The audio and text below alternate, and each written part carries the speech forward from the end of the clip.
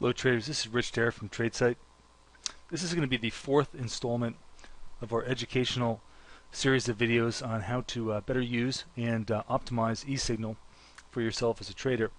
What we're going to be doing in this particular video is we're going to be talking about how to use the different time templates and the time template feature that's within eSignal to better optimize your charts for your day-to-day trading and to get better information from your oscillators and whatever other signals you may be using for your technical analysis.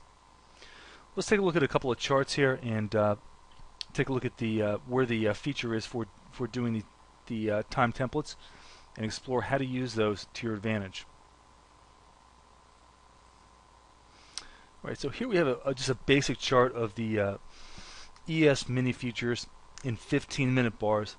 And as you can see at the top of the window here, this is the dynamic session. This is including all of the Globex data. So these are the continuous futures that are receiving data for all data points throughout the evening session, the day session, and then the post session as well.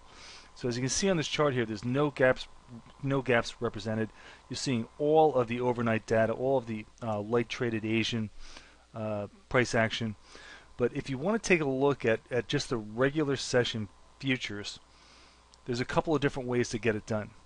So what we're going to do here is I'm going to right click on the chart and I'm going to go to time templates. Okay, from time templates I'm going to go to edit. Now from edit I'm going to get another window that pops up here, and what it does is it gives me a bunch of kind of pre-designed time templates that are embedded in eSignal, and then it also gives you the option to customize your own time templates. So what I want to do here is I'm going to show you how to make one yourself. I'm going to click here in the edit, and you're going to see it says Equity Futures Regular Session 9:30 to 4:15. So this is just one that I created myself, and I named it this. You can make your own and put in any name you want here. You can highlight it, put in any name you choose. What you want to do after you name your time template is you want to go down here and choose Custom. Then you want to choose your time frame here. So what I want to do is I want to see the regular session full day trading. So we're going to start at 9:30, which is the open of equity trading since we're tracking the index equities. Then my end time is going to be 16:15 on the East Coast time, and that's going to be 4:15 p.m. Now the 4:15 p.m. is key because it's also going to include the last 15 minutes of that runoff that a lot of the time templates will miss. If you just have your time template set up for the regular 9:30 to 4 p.m. time, you're going to miss that last 15 minutes of trading, which could definitely affect your studies. So we're going to use 9:30 to 16:15. Okay, so we're going to use that. Okay, we're going to set that up. Just going to move this up here. I'm going to click close. Alright, now that I've got that template defined, I'm going to go to time templates. I'm going to go find it.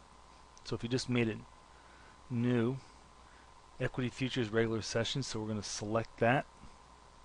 And then what it's going to do is it's going to reload the chart for you. Now you can see up in here, here's the key thing you want to look at. Now we can see that the time it has been changed from all zeros to 9:30 to 16:15. It's dynamic, which means it's just going to keep going. But the beginning and the end of the session are going to be capped by exactly what we defined here with our time template. So 9:30 to 16:15. Now you can see the chart looks very different now. It looks very different because we've taken out all that Globex data, and you can see here that now you see the gaps here. We've got a gap down from the prior session, and being able to see the actual gaps are very important. If you look back here earlier in the week here, we've got this gap up here, and the gaps will become very important. So what I like to do on my particular setup is I'll have a dynamic, non-constrained, full session ES futures running, and I'll put all my levels on there. I'll have, you know, my pivot series. I'll have my proprietary tradesight stuff on there. So that stuff will all be set up like that. And then at the same time, I'll have another small window with usually a 5-minute ES chart of just the regular session, so I can make sure that I see where the gaps are. You can see how this gap was left open from the previous session. We got up close to it with this little tail here, didn't quite close it. And then for the next session, I'll know exactly where that gap is, and I'll be able to see it on my chart. This information becomes very, very important, and by using the time templates correctly, you can select this. Now, this isn't just for the futures. You can have this set up any way you want. Another thing that I have here is for the setup is for the equities. So instead of seeing the overnight data as well, I can see just the regular day session only. Let's take a look at one of the equities now. Now here's a 15-minute chart of Apple, and again, this is just a dynamic, untime templated, bookended regular session. So what we have here is you have all these little tiny candles that are really kind of just the Globex data, and you can see there's really no volume there.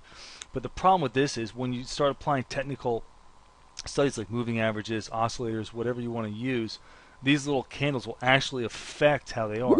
If you're using a DMI, an ADX, whatever, these little candles will affect how that reads. So you may in fact want to just limit this, instead of using the Globex session, just the regular session data for Apple, which would be from 9:30 to 4 p.m. Now remember, we set up the previous time template for the futures, which was from 9:30 to 4:15 or 16:15 military time. So for the regular equity stocks, we're going to use the regular day session that ends at 4 p.m. and it's going to really change the way the chart looks, and will of course change the way your studies look as well. All right, so here's that chart again of let me change this to Apple.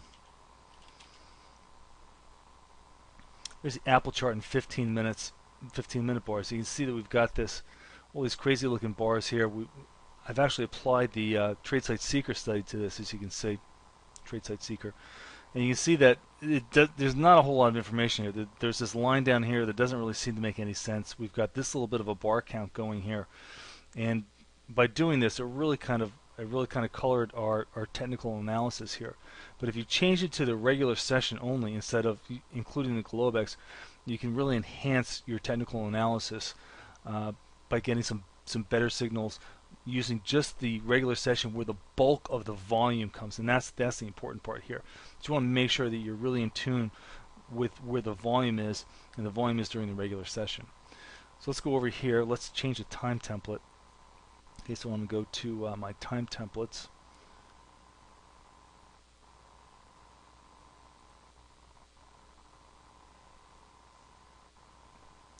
My time templates.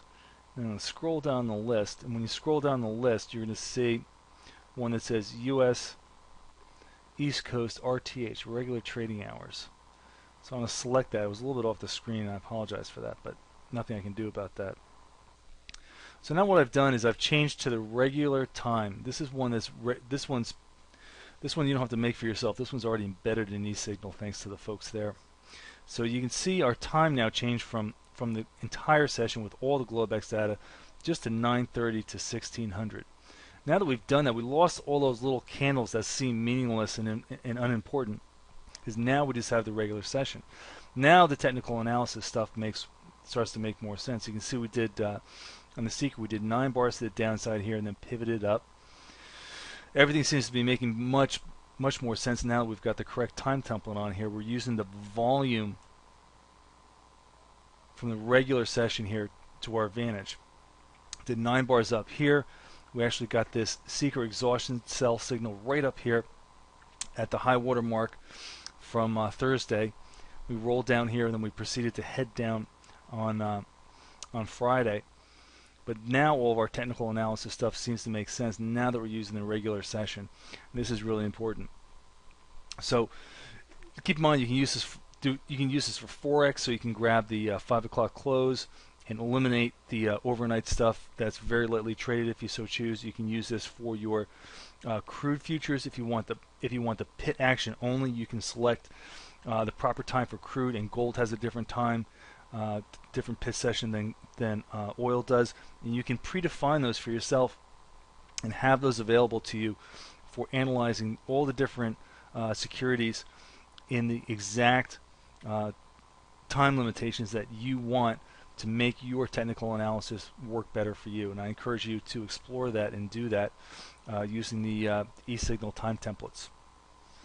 As always, if you have any questions, please feel free to pop into the lab and ask a question. I'm happy to answer and work with you on that. And if you have any questions, you can drop me an email. I'll put my email contact up here at the end of the video. As always, thanks for listening, and this has been Rich Derrick for tradesight.